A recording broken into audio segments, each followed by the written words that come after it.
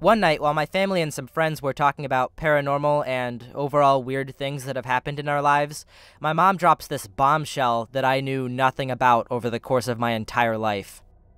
We had just moved into this house not too far from my hometown. Kind of rural and out in the country, it was a decently sized 2-story suburban house. We moved in and everything was fine and dandy up until one day when my mom was bathing me and my brother. We must have been toddlers at the time because I have no recollection of this. She said that I looked up into the corner of the bathroom and said, "Mommy, why is that skinny old lady staring at us?" And my mom was understandably shocked, and she goes, "What lady?" To which my brother says, "The gray old lady up in the corner." At that point, my mom grabbed me and my brother out of the tub and went to my grandparents' house immediately. She said what was most terrifying about this was how calm me and my brother were about it. Apparently, this wasn't the only time we mentioned this lady, but my mom never told us those other instances. Just wait, it gets weirder. There was this time around Christmas when I woke up in the middle of the night about 6 to 8 years old to see all my toys simultaneously going off all at the same time. Lights and horns blaring, songs, all the stuff you'd expect children's toys to do. Well, as a little kid, I wasn't scared, so the next morning I told my dad, to which he told me that's what toys do when they're out of batteries. I never thought much of this at all my whole life because it seemed so inconsequential, but after my mom told us about the story with my brother, I remembered it and my jaw dropped. Even reminding my dad about this, he said he only told me that so I wouldn't be scared. And here's the worst part. Because of my mom being superstitious and afraid of the house, she started doing research and found that a fucking cult used to live there. What she found out while doing research was that this cult had moved in with the old woman who initially owned the house. This husband and wife duo who ran services from the house. The husband believed that he was the second coming of Christ or something, and the wife was an angel or some shit. While the details are fuzzy for me, what I can remember is that they starved the old woman to death, and her fucking bedroom was me and my brother's room. That was the room where she died.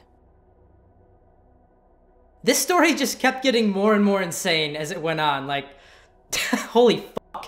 What really irks me about this one is the fact that them and their brother saw this weird gray old lady at the exact same time as kids. Like, imagine you're giving your kids a bath and they both say that at the same exact time. Like, I'd have that house sold by the end of the week. This happened in 2013. My grandpa and I had a close relationship, and when he passed in 2008, I had a strange dream where I was in his dining room, but he wasn't there, just his voice. We then climbed his stairs to a golden door, and he told me that I couldn't come with him, but we'd see each other again. Kid stuff, my mind trying to cope. I believe in ghosts, but the pearly gates aren't something I think are real. But in 2013, after going to bed, I rolled over after hearing a noise. I turned my phone off as I was watching an ASMR video to see this tall, dark, shadowy person with a halo of rainbow light come into my room. I felt the bed compress as they got on. It was a man who sounded young, but he seemed to know me very well. I thought it was my dad at first, and that the game was over and that he had come up to say goodnight. This shit is burned into my brain. This person began talking to me. I could see their face a bit, and it looked a bit like my dad's. They asked me how school was, how everything was going. I was confused since my dad lives with us, so he'd know all this stuff. I remember saying, "Dad, you should know all this." And they just chuckled a bit and then said, "I love you, good night." Got off my bed and walked out the door. When I asked my dad about it, he went white as a sheet. He asked me detailed questions like, "What time was this? Can you tell me what they looked like?" and stuff like that. He showed me a picture of the person I saw holding a baby. I thought at first it was my dad, but it wasn't. It was my grandpa holding my dad as a baby. The young man I saw was my grandpa, which is why the questions he was asking didn't make sense. We were both white as sheets. I found this next one on a subreddit that I haven't really been on before. It's the Internet Mysteries subreddit. I'm gonna read some background given by the original poster here before we go in and play actual video evidence of what happened. So, a user on the 4chan Paranormal board posted that they were staying in a Super 8 in Ontario, Canada. He was flipping through the channels, and he and his friend came across a static channel with a semi-visible face that could be seen through the static. The room had a TV channel guide which only went up to channel 68.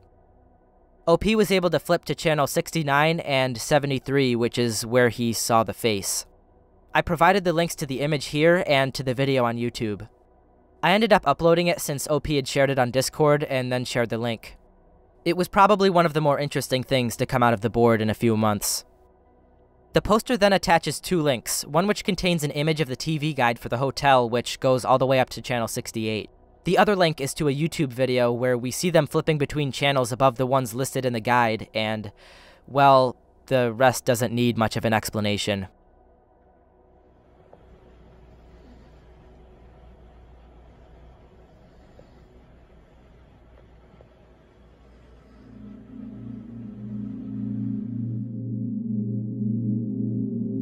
This happened a couple of days ago, and I've been trying to find an explanation for it ever since. When I was a kid, around 11, I had a friend named Lauren. She was a pretty cool person, the type that everyone got along with.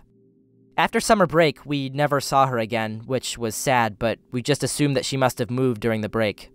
Now cut forward to a couple days ago.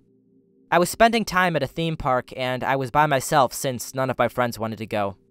Halfway through the day, I get something to eat and rest up for a bit. A couple of tables away from me, I see this girl that keeps looking at me, straight up staring at some points. She looked familiar, however, I couldn't figure out why.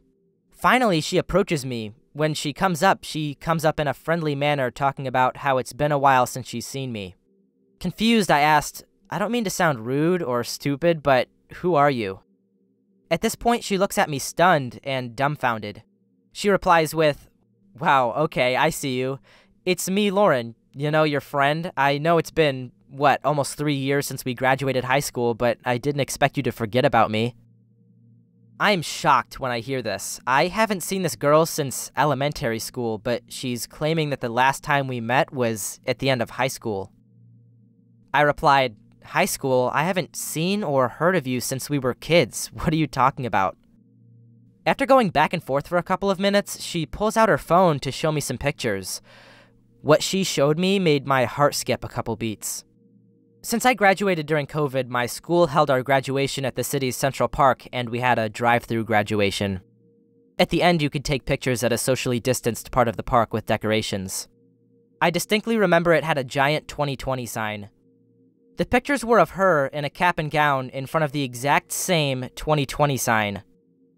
She even went as far as to show me pictures that she had saved through our high school experience. Even as far back as middle school, the exact same one that I had attended. After it was said and done, I was speechless. Lauren got up to leave before saying that she'll see me around and that it was good to see me, even if I was, quote, acting like a fool. I tried to enjoy the rest of my time at the theme park, even with everything that had just happened looming in the back of my mind. Cut to a couple of hours later, around 10 p.m., I was talking with a friend over the phone, one that I've known since childhood. I asked him if he remembered Lauren and whatever happened to her. He responded with, "Lauren, the brunette girl with the freckles? Yeah, I found her on Instagram a few years ago, bro. She lives in Vermont now." He sends over her Instagram handle, and when going through it, my eyes widened and my stomach dropped. She was still in Vermont. I live in California, so unless she zoomed across the country from the time she got up and left, there's no way she could have gotten back that fast. At that point, her last post was 5 hours ago, and even though it was Lauren, she had tattoos in the pictures, about 3 on each arm, and one of them was on the back of her hand. However, she didn't have any tattoos when we were talking earlier that day, especially not one on the back of her hand. So now my mind is racing with ways to try to explain what happened. How could Lauren have gone to school with me all this time if she left during elementary school, and if the real Lauren is in Vermont, then who was I talking to that day? This one was extremely bizarre, especially since this other version of Lauren, or whoever it was, actually had photographic evidence that she was there on that graduation day and all throughout the time they were at school together. But despite all of that, according to her Instagram, she really did move to Vermont all those years ago. I'm not quite sure how to wrap my head around this story. This is definitely one of the more unexplainable ones I've been sent. My dad, grandma, grandpa, and I were attending my cousin's wedding in a small rural town just outside of South Haven, Michigan last summer.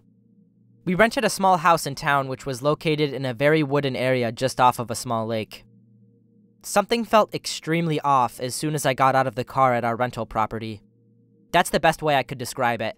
Something felt off and I was immediately uneasy. I shrugged it off and chalked it up to being tired and anxious. The night we arrived, my dad and I were having a smoke outside and noticed how weird everything sounded. It was about 11 p.m. and there was no one else around. The trees were crackling incredibly loudly and we were hearing strange animal noises, but nothing too out of the ordinary. Just the type of animal noises you would hear in rural Michigan. But they just sounded particularly strange to us for some reason. It was about 11 p.m. to midnight and I was having my last smoke of the night. My grandparents were already asleep and my dad had just gotten into bed, but still wide awake watching TV. I was sitting on the stairs outside with my back to the house looking straight out into the backyard. I heard someone shout my name in a very abrupt manner, loud and fast. It sounded like they were shouting toward me from the front of the house, like they were standing on the front porch shouting for me, knowing that I was at the back. It sounded just like my dad, but it couldn't have been him because I didn't hear the front door open or close or anything. I reminded myself to stay calm, and I quickly walked back into the house. My dad was sound asleep. There was no way that by the time I got to him, he could have gotten back into bed. I woke him up and asked him if he was outside screaming my name. He looked confused and said, "Of course not." I started to get really freaked out at this point. I tried to go to bed, but couldn't get that scream out of my head. I was up all night trying to figure out what happened. I was honestly contemplating leaving, getting a hotel room somewhere close by, and returning in the morning. Miraculously, I must have fallen asleep sometime around 3 a.m. We woke up the next morning, and I was so ready to get the hell out of that town. As soon as we left, the uneasy feeling that I had the entire weekend disappeared. When I returned to work the next day, I told my coworker the weird experience I had. Her face immediately dropped.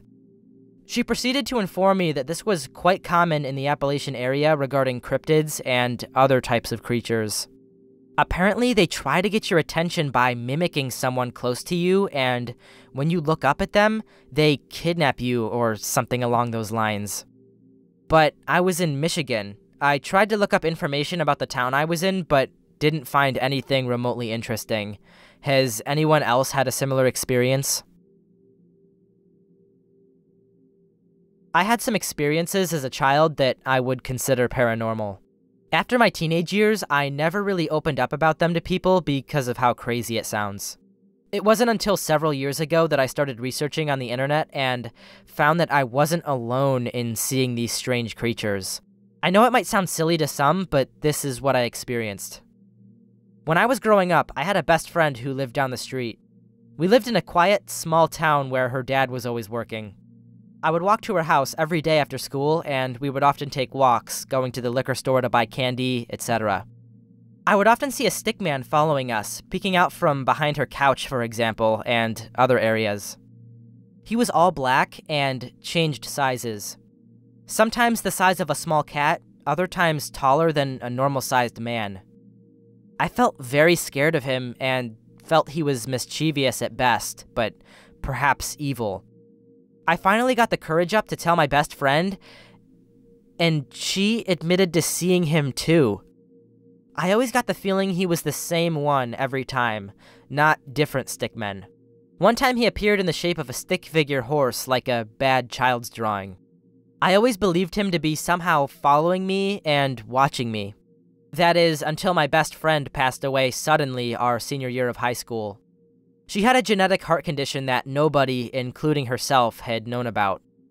I've never seen what we called Stickman ever since. I believe now perhaps he was some sort of grim reaper awaiting his time to take my friend.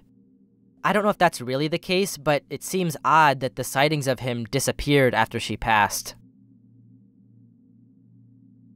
I have to admit, there are some pretty strange circumstances surrounding this story. These experiences always become way more complicated when they occurred to multiple people at once.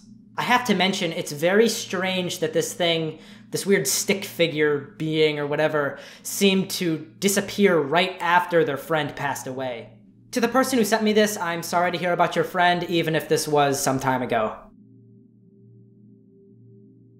10 years ago, a classmate's parents let me stay in their home while I was looking for a job in post-2008 America. I went to my bedroom, sat on the edge of my bed, and called my then-girlfriend on the phone to break up with her. She was 3,000 miles away. After the demoralizing phone call, teary-eyed, I noticed that there was a gray cat on my pillow. I just sat there, puzzled and heartbroken, watching that cat lick his paw. I rubbed my eyes and looked again. Still there. The cat dissolved like a hologram. I went to the couple who owned the home and told them what I saw. They opened a picture album and they showed me the cat.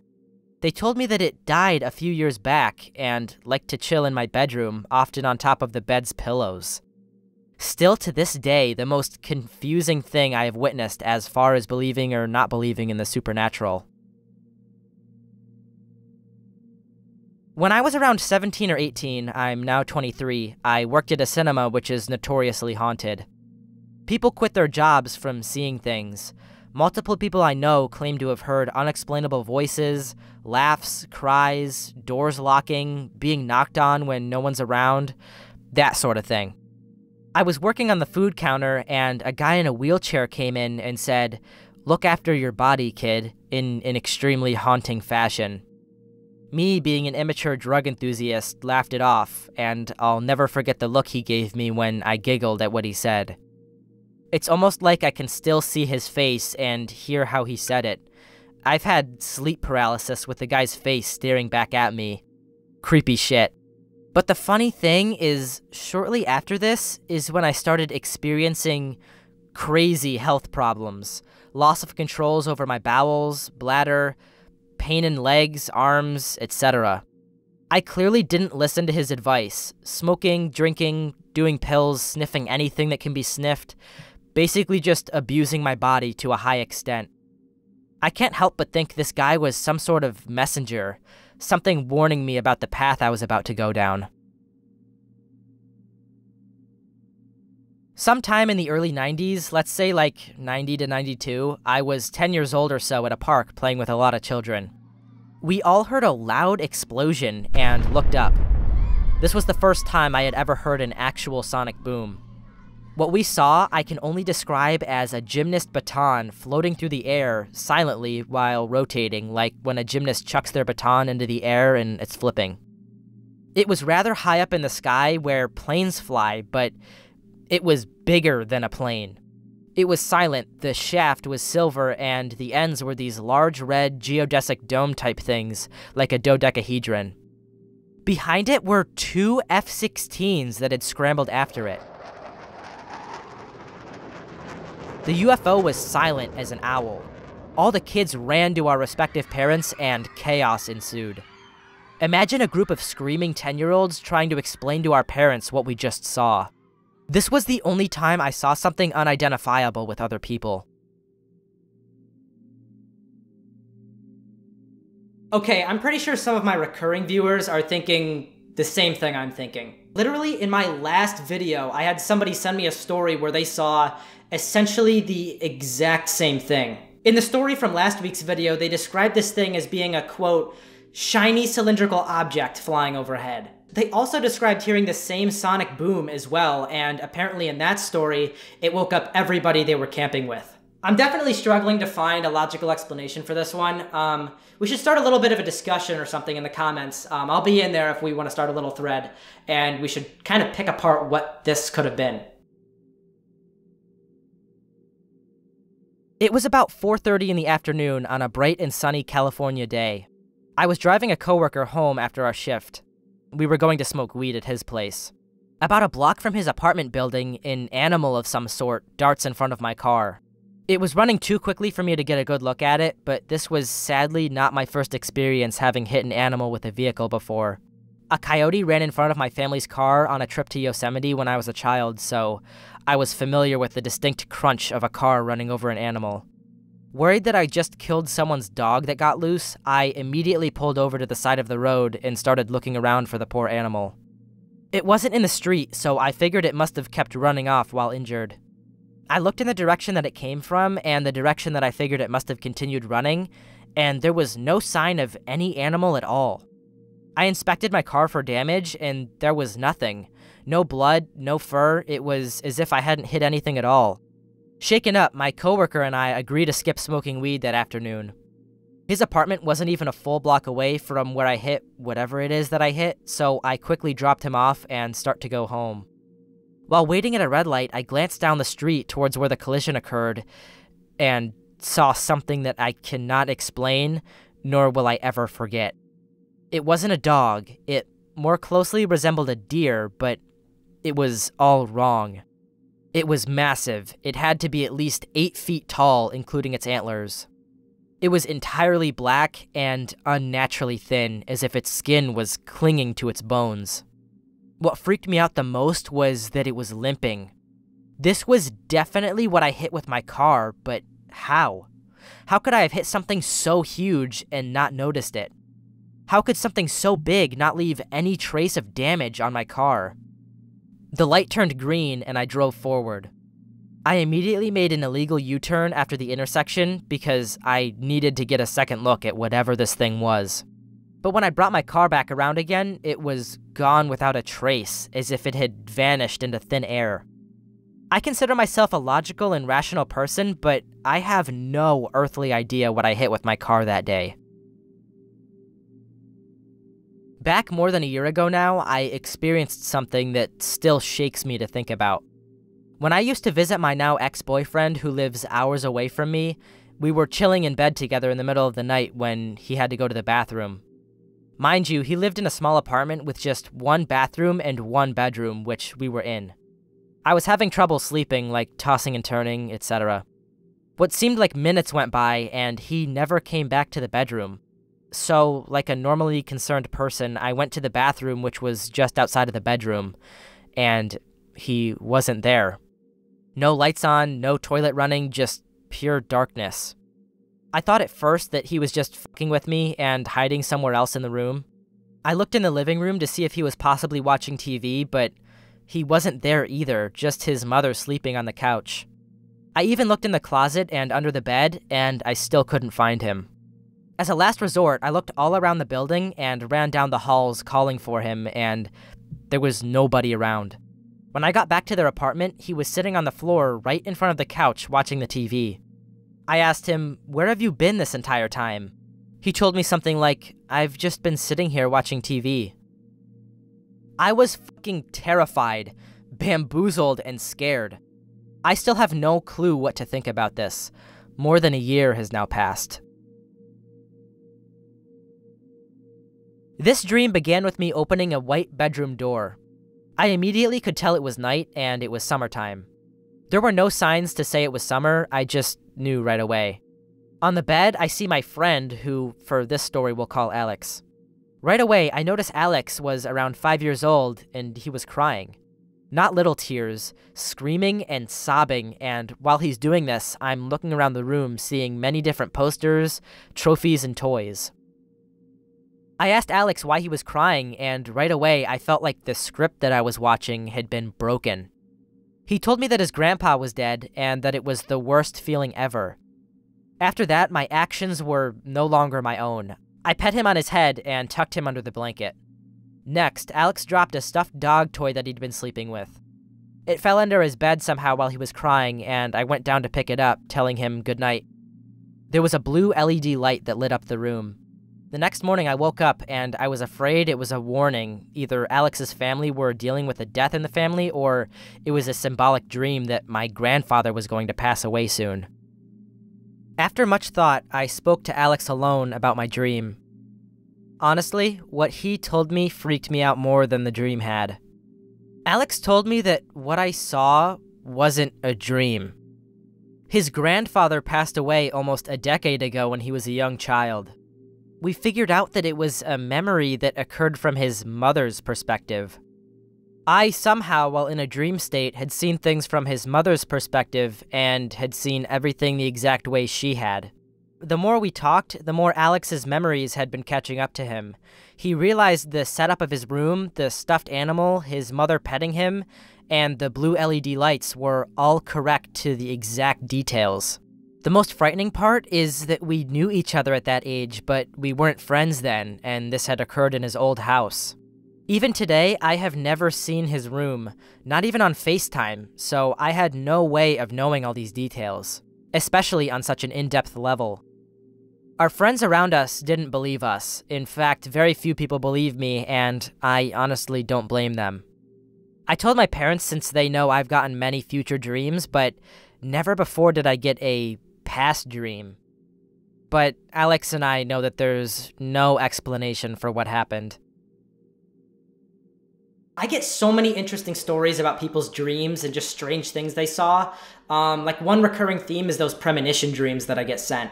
But other times we get these very unique dreams like this one. I find it strange that they describe the feeling of there being a sort of script here. Almost like this was supposed to be an experience rather than this being something they were actively supposed to participate in. It's also very strange that they remember all these tiny little details about Alex's childhood bedroom, which apparently they confirmed with them later on.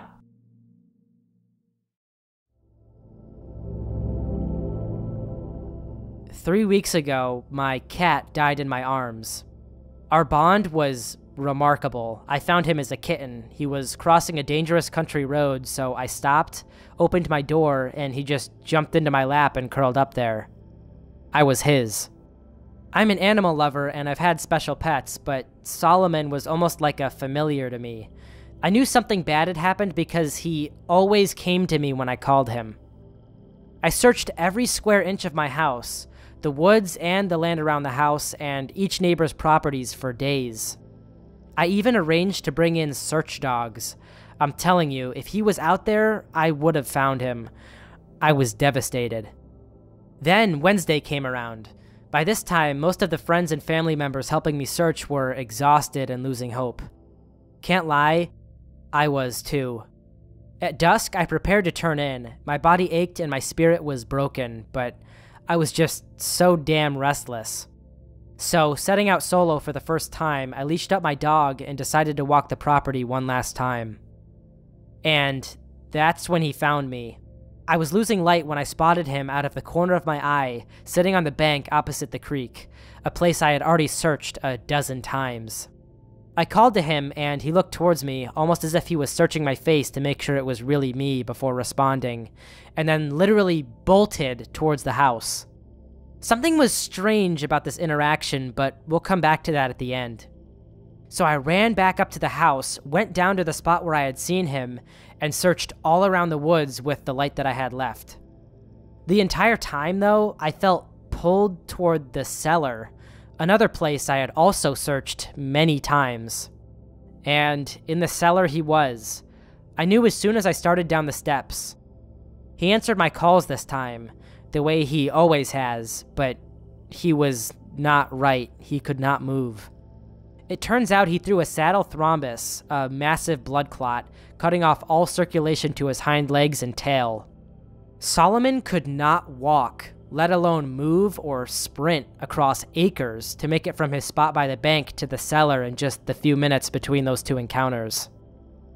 He purred from the moment I picked him up until the very second he threw major clots to his lungs and brain 3 hours later.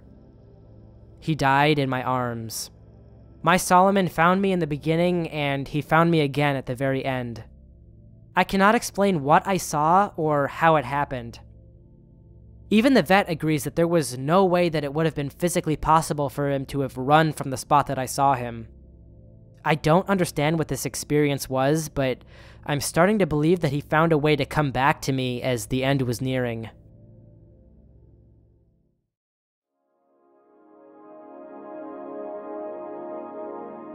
Tonight, I spent the night at my girlfriend's house, as I do often. There was a brief 10 or so minute period where we went to her sister's room and just talked with her. We had returned to my girlfriend's room after this short amount of time to where she could not find her phone, so, as most people would do, I FaceTimed it so she could find it in the midst of all the blankets. Within a few seconds, the phone was found, and she jokingly answered and said hello. I made a funny-looking face with my tongue sticking out, and she jokingly made a WTF kind of face, and then hung up. However, that's the weird part. When the call was hung up, from my phone speakers, there was a giggle. Her giggle, which was a very distinct sound that we both knew well. In person, as we sat on her bed, there was no giggle, just the face that she was giving back to me. At first, I thought nothing of it, like, oh, maybe I'm just hearing things. Then she goes on to talk about the face I was making, but then adds, I don't think I laughed, though. Then I knew it really happened. We both think it's extremely creepy and strange. There were 5 of us in Steve's car that day. Steve sat at the wheel, Ethan beside him in the passenger seat, and there was I sitting in the back, squeezed between Jenny to my right and James on the left. We were parked in front of Jenny's house trying to decide where to go eat lunch. There was an intersection about 5 to 7 minutes away that had quite a few fast food restaurants to pick from, one of which was Wendy's and the other was Harvey's. Those were the 2 options being discussed. Now, I do know that area pretty well, but I didn't drive through it very often as it was quite north of my neighborhood and also north of all of our friends' places. At some point, everyone decided to go to Harvey's, and that's when I heard Jenny beside me say out loud, "But it's closed." I turned my head towards her and asked, "What do you mean it's closed? It's lunchtime. Why would they be closed at this time?" She looked at me confused and said, "I didn't say anything." Now I'm confused because I clearly heard her say, "But it's closed," out loud. It wasn't a voice in my head. I heard it out of my right ear. She said again, "I didn't say anything. Let's go, I'm hungry." Steve put the car in drive and we made our way to Harvey's. I figured she probably said, "Let's go," and I heard, "It's closed," but she didn't say anything, apparently. Weird. Just under 10 minutes later, we arrive at the Harvey's parking lot to find it's actually closed, with a huge sign that said, "Closed for renovation." We were all stunned for a few seconds. Everyone stared at me and said nothing. We just drove across the street and went to eat at Wendy's as if nothing happened. Nothing else was said about the matter. Everyone was just creeped out.